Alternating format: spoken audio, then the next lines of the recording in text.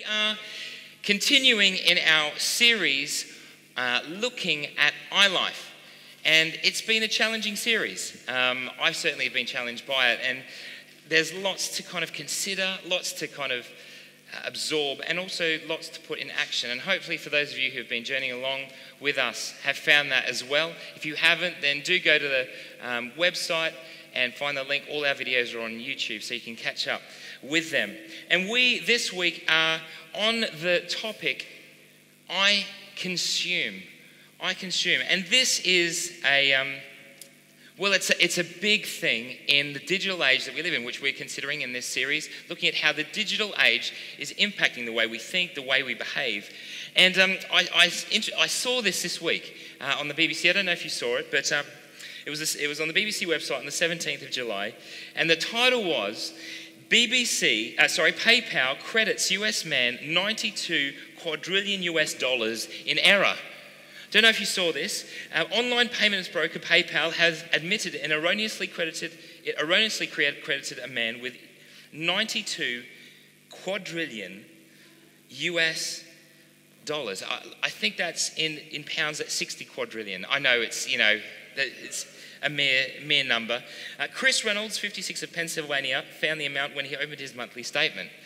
It's very exciting. But the error was quickly recognised and his account had returned to zero by the time he had logged in. Sadly. This was obviously an error, and we appreciate that Mr. Reynolds understands that this was the case, PayPal said in a statement to the BBC. The online money transfer firm said it would offer to make a donation to a charity of Mr. Reynolds' choice. The 92 quadrillion US pounds statement has been quite a big surprise, Mr. Reynolds said. I don't know about you, but I'd like to say, I'm trying to even think about how 92 quadrillion dollars or pounds would actually look on a sheet of paper, but I'd imagine it's, some of you bankers may deal in this. I don't know if you ever deal in this money, bankers. I don't even know if that's that amount of money in the world, to be honest. We live in a world where finance and money and purchasing is more and more taking place online. So I want to ask you a few questions just to kind of get an idea, see where you're at. Firstly, put your hand up if you've ever purchased anything online. Okay, interesting. So there's quite a number of you. Interested? Who has a PayPal account? Okay, so they're going down a little bit, but still a significant amount. And one more question, I'm just interested to know this. Who has ever gone shopping with their mobile device and compared their price from the price in the store to the price online? Anyone done that? Yes, a few of you have done that as well. I certainly have. That is the world that we live in. This world of the digital age and the way that we consume, the way that we buy. And just to give you some statistics, of a survey of 15 Western countries where kind of online consuming is in vogue and something that is popular. 15 Western countries. On average, 22% of annual outgoings on goods and services is spent online. 22%. 95% of online purchases take place in the home, of which 54% are made in the living room, 43% in the bedroom, and 3% in the bathroom. You know who you are. Global online shoppers shop for an average of 5 hours each month. And mobile use is on the rise. 55% use a laptop to shop, 19% use smartphones, and 11% use tablets. And a Dell report on mobile devices, Dell being the manufacturer, they found that 60% of people used multiple devices to shop online. 81% of smartphone purchases are spontaneous, 81%. And 56% of use a mobile phone to compare prices in store, 56%. So there you go, you're not alone. I guess as we look at the context in which we're in, as we look at this new digital world, the online world that we live in the context of consuming, there are new dangers. The obvious dangers that we might be aware of are things like identity theft. Maybe you've heard stories of that. There's always a danger when you buy something online, whether it be on, particularly on eBay or Gumtree or one of those sites, and Amazon, maybe less so, There's the danger of not getting what you thought you were getting, or there was misleading information. I don't know if any of you have had that experience. Anyone who's bought something and actually what they've received is just a few of you. Oh, that's quite impressive. I remember once not getting anything at all. It was a few years ago now when Australia was actually doing well in sport. And it was the World Cup football, and we made it to the round of 16 in the World Cup. And I got really excited, and so I thought, yes, I'm going to buy an Australian jersey and watch it for the next match. But the jersey never came, and it was clearly a scam, someone making the most of the hype to kind of sell false jerseys online. Maybe you've been affected by that as well. And I think that there is the element that is just a waste of time, that we just spend time online just browsing, looking for things that maybe we would like to buy, and that is a dangerous place. But perhaps what I want to highlight as dangers even more so in the context in which we live is that there's a dangerous combination of addictions. The combination of consuming, of shopping, and the addiction of internet. And when those two meet, I think we've got a mix for disaster, a little bit like online gambling. A little bit like online gambling. So now the danger is that shopping and the addiction of consuming and buying and purchasing is done in secret. It's done in the bedroom, in the lounge room, the living room, the toilet.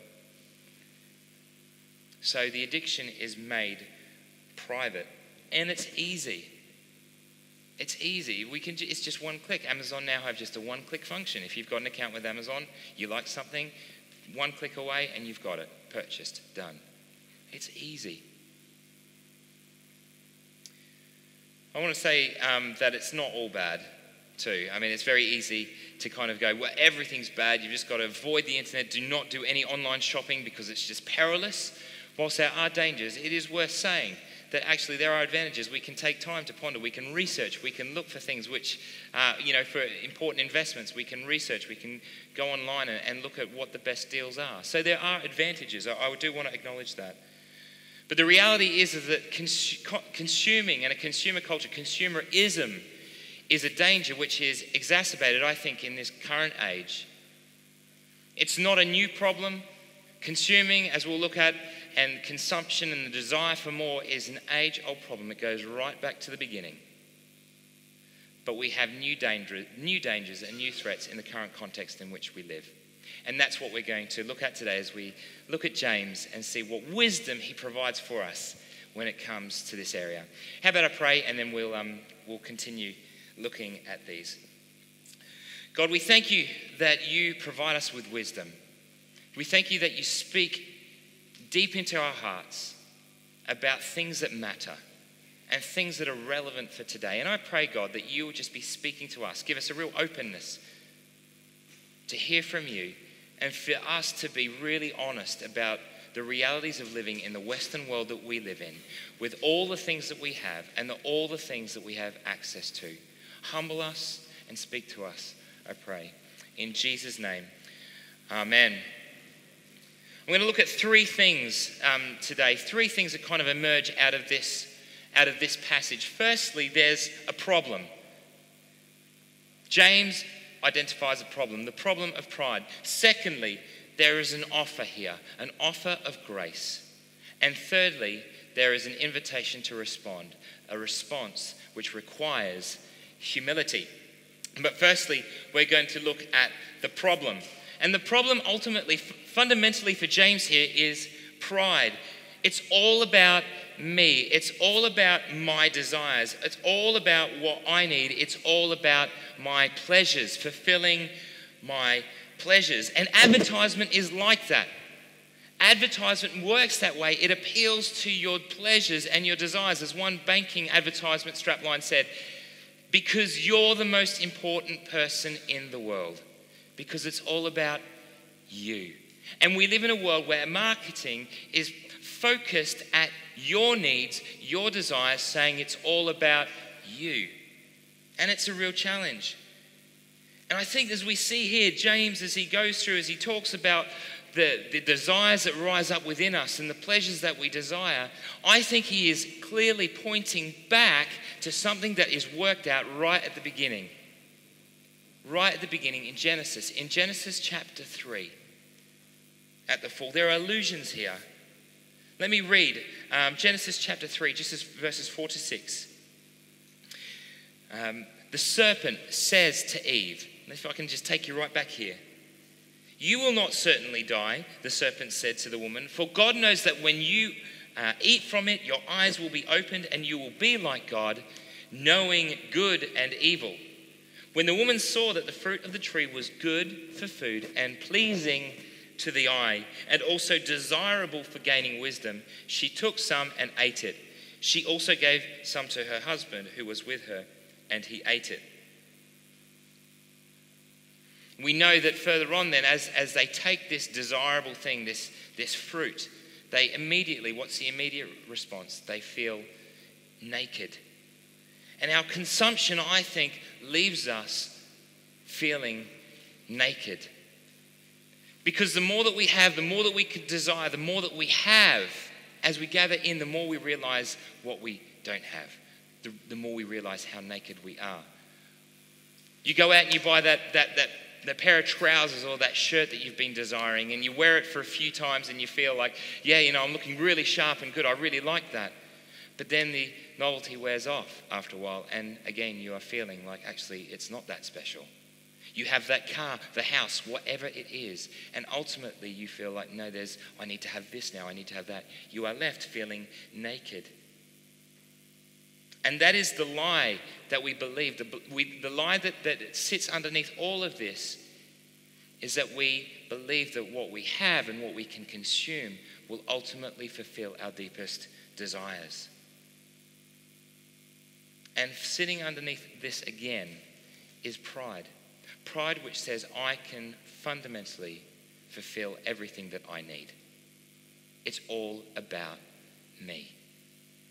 And James is hitting on this in this passage. He is saying, hey, pride is at the root of all that is going on here. And it's appealed to in three different ways. And I want to look at that, and I think it's up on the slide here. The flesh, the world, and the devil.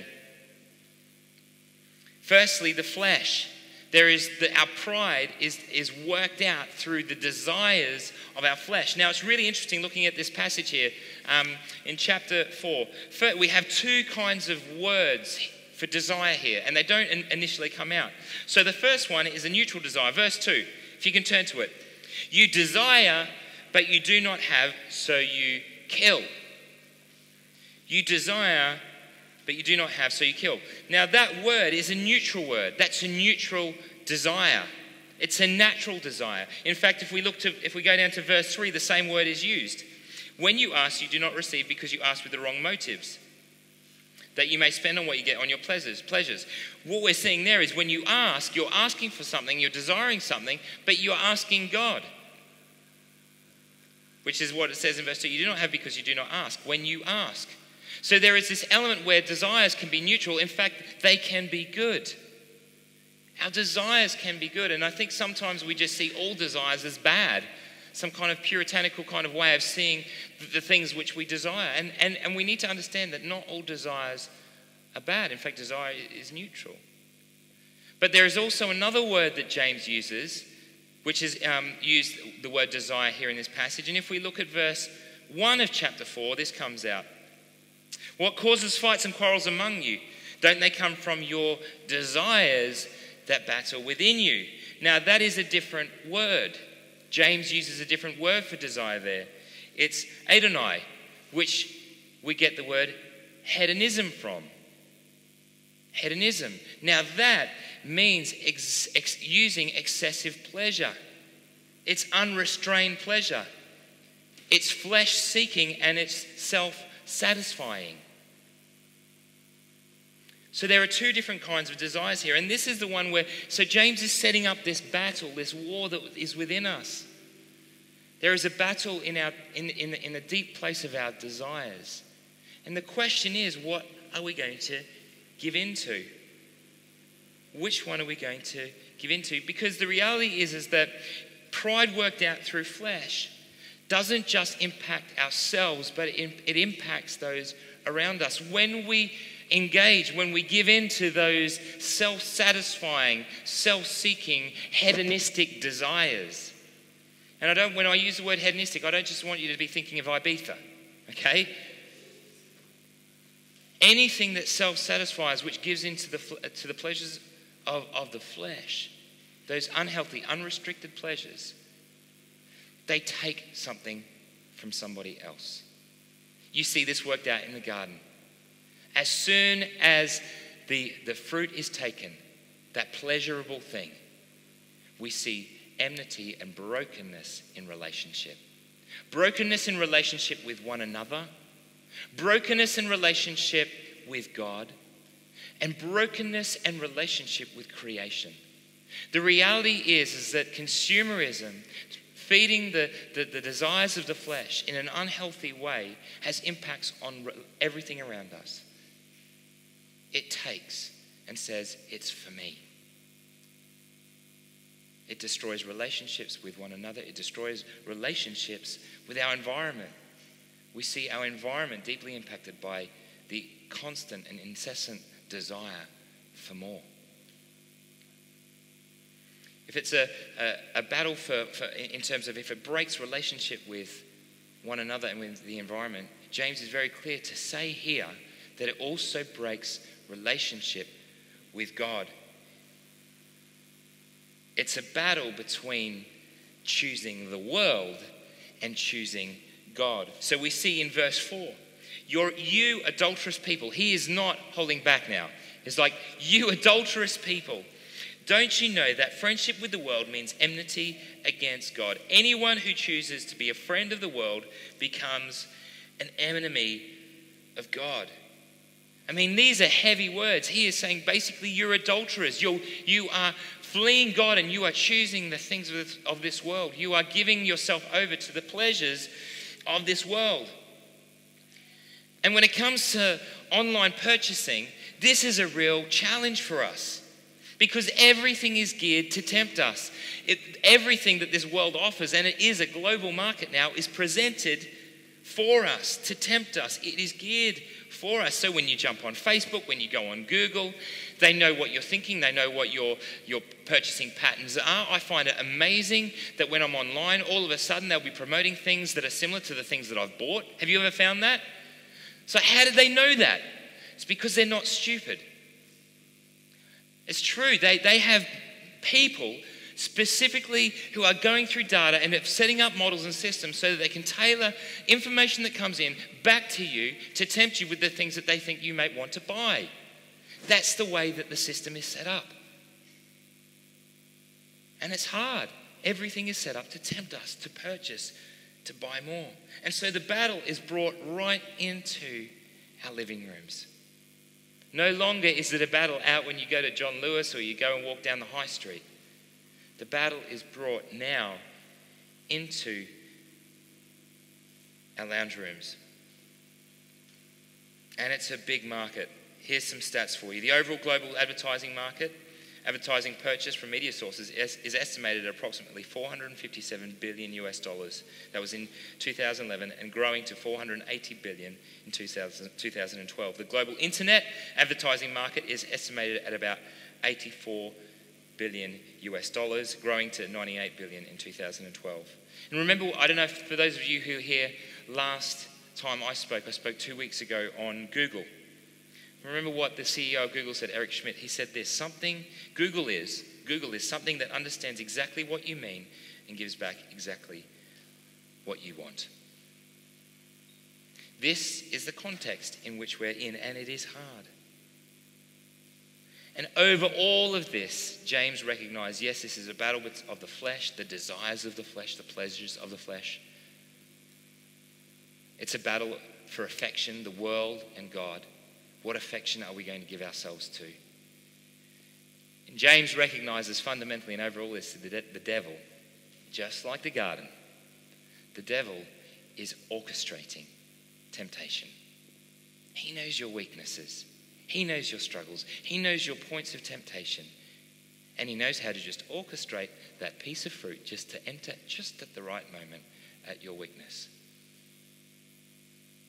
He does. And so James says, What? Resist who? Not the world, not the flesh here. He says resist the devil. Now I know this might be confusing for some of you, and we don't often talk a lot about the devil. I think we need to talk more about it. But the reality is that consumerism is a supernatural issue. It's a supernatural issue.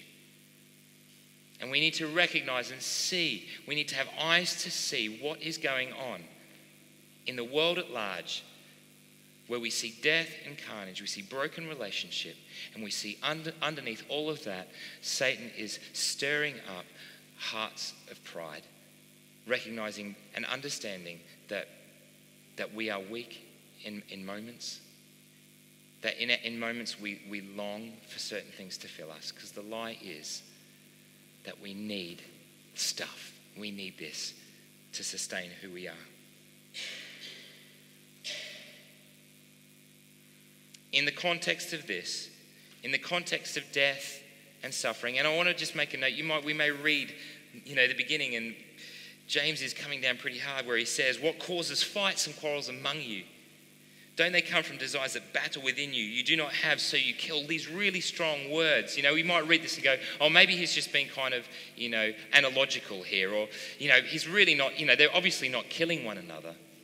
But the reality is that is how things work out. Pride leads to death. We can see that in the garden. Genesis chapter 4, the first thing, once they're cast out of the garden, what happens? There's envy, there's malice, there's greed, there's pride, there's death. Cain kills Abel. How has that worked out today? Well, N.T. Wright, the theologian, says it this way in commenting. He says, violence and the threat of more of it is the way the world ultimately works, whether it's small-town criminals or large-scale dictatorships. Pride leads to death. But in this context, James provides us with hope. He provides us with the offer. And the offer is grace. The offer is grace. And I find this profound. He says two things. He says that God is jealous for us and God is generous towards us. In the context of pride and of envy and desire, James says God is jealous for you. God is jealous for you. And I find this profound. There is this deep desire in God for us. He desires us. He desires friendship with us. More than that, he desires covenant with us. He uses the marriage language. He desires covenant with us, something that is so deep, something that is so strong. And if the lie is that we need stuff to fill us up, James says that grace provides us with something that goes beyond that, which is so good. It's that God loves us. God is jealous for us. And maybe today you need to hear it. I know I need to constantly, daily hear it. Is that God loves you. That God is jealous for you. He desires to be in friendship with you. He loves you. And maybe you've never heard that before. Maybe you just walked into church and thought, well, I haven't been to church for a while. And I didn't know, this is all new to me. You see, God loves us so much that in our brokenness and in our corruption and in our shame, he came. Through the person of Jesus Christ, Jesus, God in human form. He loves us so much that he came to take on our brokenness and our pain. And he stretched his arms wide open and died on a cross to take all the things that we've done and all the rejection and all the things that we have done to one another, to him. And he's taken upon for himself. You see, God loves us so much. He loves you so much. And this is a generous God. You see, the lie is often that God isn't good, And maybe over time, maybe you are a Christian and over time you've forgotten, or things have happened and you've been discouraged and you've forgotten that actually God is good. And you've turned to other things and you feel like you can't trust him. And I want to remind you afresh today that God is a good God. He is a generous God. He is for you. He loves you. He will provide for you. I want to tell you that time after time, God has provided in the most amazing ways. I was talking to somebody yesterday who was just sharing their story about how when they placed their trust in God fully and completely, and in a financial way, placed their trust in God, God provided in the most generous of ways. You see, God is a generous God.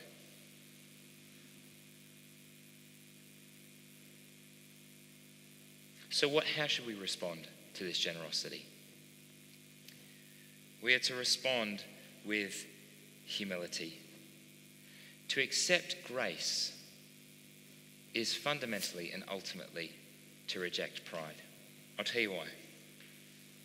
It's because grace says, now grace is responding to the generosity of God, responding to what God has done for us, responding to that generosity where God says, I know you can't do it, but I have come to carry you. I have come to I've given myself for you. I've been generous towards you. I know that you can't do it, but I can. And I have done it for you. The reason this is so hard is because it goes against our pride. To say, God, you know what, I can't do it. I am broken. I need you. I need you to help me with my finance. I see that I'm sold and I'm stuck in consumerism. I realize that I have far too much. I realize that I desire things, I see things and I want them, and I know that there is something about that is wrong, and I know that you're calling me to strip back, but I don't want to. Because actually, I love the fact that I have this. I love the fact that I drive in this car. I love the fact that I live in this area. I love the fact that I have these shoes. I love the fact that I can pay for my children to go to this school. Now, I'm not saying that any of these things are wrong, but if they provide you with identity, if they feed you with a sense of social status, if they feed you with a sense of security in who you are, and I'm going to be honest, in this Western culture, I don't think there are too many people who don't, on one level or another. If that is where our security lies, then that is pride being worked out. See, grace says, you don't need that. If you come to me, then what you have and what you own is irrelevant in terms of your security. All you need is me. That's God speaking. All you need is me. That is responding truly to grace. But to respond means submitting, as James says. It means bowing the knee and saying, okay, God, I trust you with everything. Humility is the antidote to consumerism. And James gets really intense now. If you look at the last few verses, he just kind of goes for it. Submit yourselves then to God. Resist the devil and he will flee from you. Verse 7 says, come near to God and he will come near to you. Wash your hands, you sinners.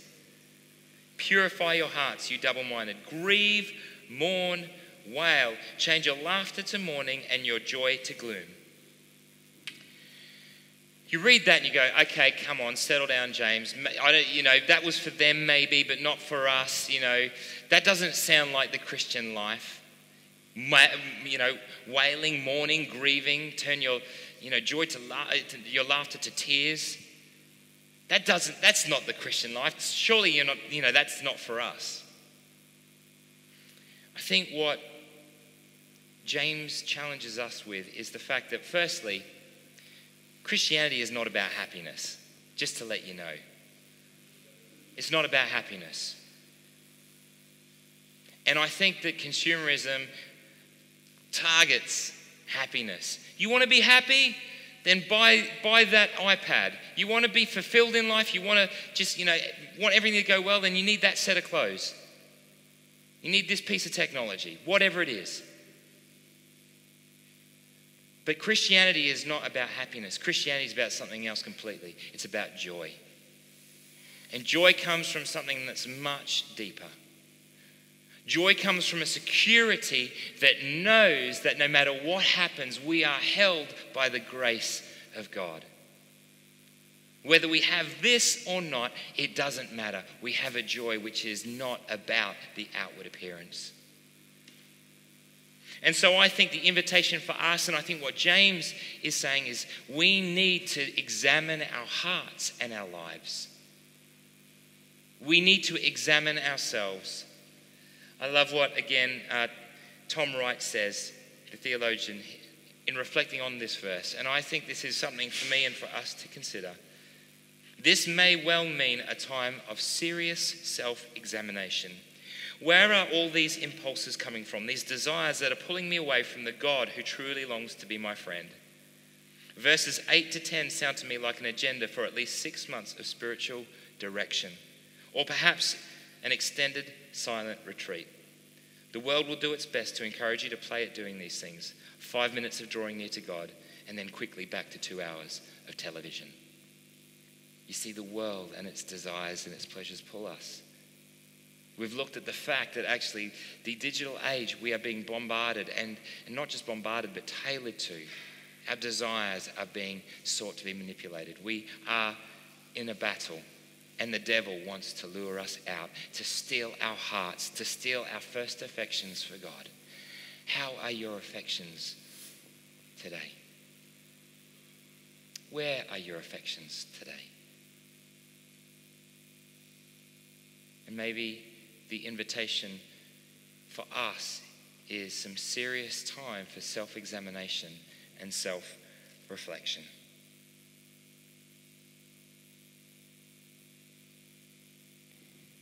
So where is the pride in our hearts? Do we look to God, who offers us grace, who pulls us out of the rat race, pulls us out of the keeping up with the Joneses, pulls us out of having to have, and offers us something completely different?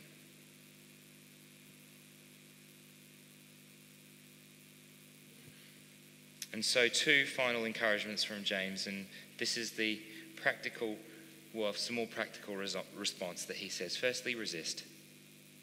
Resist the devil.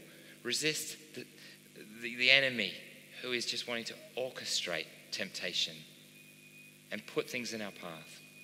Resist. And for you, you may need some specific help. Maybe there's some of you who know that you're just in financial trouble because of your just out of control spending and the purchasing that you've done. We've got a money advice centre. Go and speak to Jackie. Come and jump online because the details are on there. Speak to somebody and say, listen, I need prayer. I need help with this. I need accountability. Maybe some of you need to shut down your PayPal account or your credit card account. Sort your debts out, your bills out. Some of you may just need to have that time of self-examination. You may not be in any financial problem at all. Many of us probably aren't. We live in a very wealthy country by world standards. But actually there's something in our heart. Our hearts are divided. They're double-minded, as James says. And we need afresh to have the eyes of God. Say, God, look at my budget. Look at my purchasing. Some of you may just need to just have a digital fast. You just need to turn off your digital devices and say, I'm not going to allow temptation into my lounge room. And secondly, James says, draw near. Draw near. Draw near to God, and he will draw near to you. You see, the only way that we can stop believing the lie is if we believe the truth. And the truth is that God loves us. He offers us grace, as we've looked at. I know for me, just every day, the reminding of saying, God, will you remind me what you've done for me? What have you done for me? Am I secure in you? Is a wonderful way to start the day. What does the gospel, what does the truth of grace speak over me as I start this day? Draw near to God. Sit in his presence. Do what Tom Wright was saying. Spend some time fasting, or spend some time just waiting on God, a significant amount of time. Turn the television off, turn the digital devices off, and just wait on God and allow him to speak and allow him to remind you of who he is and what he has done for you. God is a generous God, and he has so much for us. I don't want you to hear me speaking now and going, everything in this world is bad, and only, if we just kind of hide away, then that's good. Hear my heart here. I'm not saying that. But what I am saying is that God needs to give us a new heart and a new mind to be able to see through the culture, see through consumerism, so that we can be prophets, that we can be free in this cultural generation. Shall we pray?